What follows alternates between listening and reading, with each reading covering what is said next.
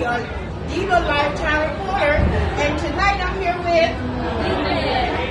Oh my God, it's a pleasure meeting you, young ladies. I heard you sing. Tell us more about your music and where you want to go and everything. Oh, well, we try to sing mostly everything, but like right now we're leaning towards pop. But we really like everything like jazz or classical or anything really. But yeah, it's pretty much right now we're like kind of going into music, putting our name out there little by little. Do you have a CD? Well, we have a Christmas, that we've done. Yeah, you need to keep that out there. Your voice is beautiful, amazing. I was just sitting there, like, oh my God, who's that though? Okay, so where can we find you guys on the internet? You can find us on Instagram, YouTube, Facebook, and on our website, official.com. Yeah, okay, so you hear that? That's 3Play Official.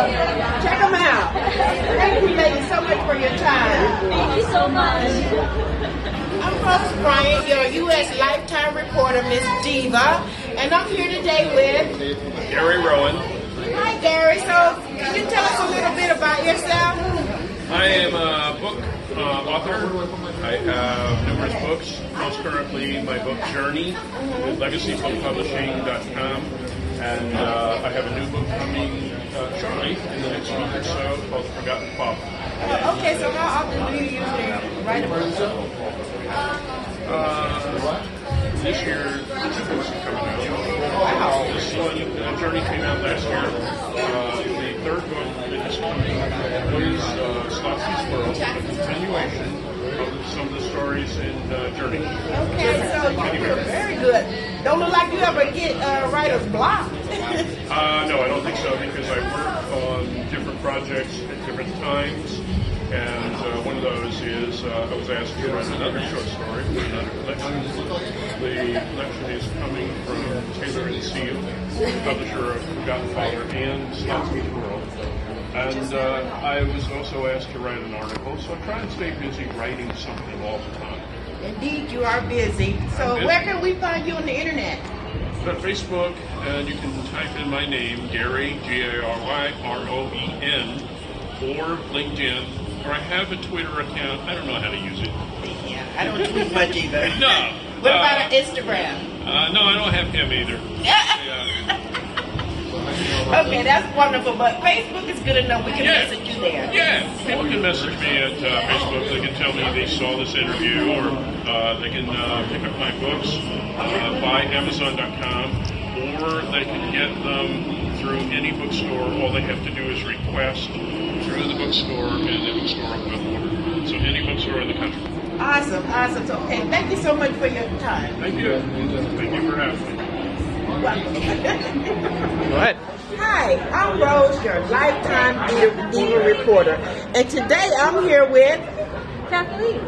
Hi, Kathleen. It's a pleasure to meet you. Tell us about you doing the organization that you're a part of. We are with the Central Florida Steampunk Association, and it's steampunk. Okay, what steampunk is all about is we take the concept of Victorian time and stories like Jules Verne, science fiction back then, and we picture ourselves as time travelers using the implements of that era, say steam-powered engines, and there's no batteries, there's no electricity, there's nothing like that, and we bring it in our time machine to this era, and so we're exploring this time and place in our own curious way. We still wear costumes that are reminiscent of the era, but we punked them up a little bit because we're a little bit different, we're unique about that. Right, and I love it. You look awesome.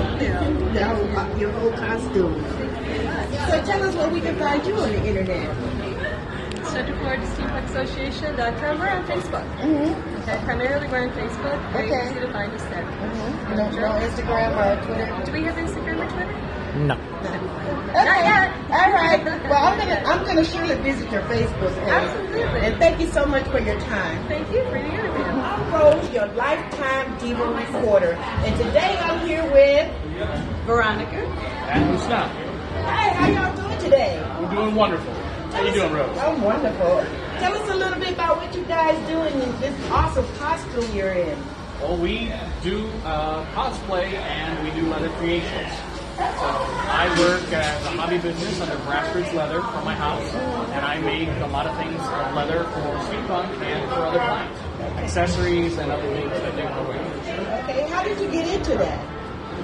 We are part of a group of the Central Florida Steampunk Association. It started in 2012, and because of that and a couple of challenges, I made a leather hat, and then I picked up cloth. Oh, wow, you did an awesome job. Look at this hat here. Oh my God, it's awesome. Yes, and see, I'm so glad I do this because now I learned something new and I met some new awesome people. So tell us where we can find you guys on the internet. On the internet, on grassrootsleather.com. And if you look for Grassroots Leather on Instagram and Facebook, I have pages there also. Awesome. Thank you so much for your time. Very welcome. Your USA Lifetime reporter. And today I'm here with T.L. Weston. Hi TL, it's a pleasure to meet you today. Tell us about yourself. I'm a local filmmaker, so I got a film in the special here, so that's why I'm here tonight, and plays tomorrow, and I was in here last year, so go costume.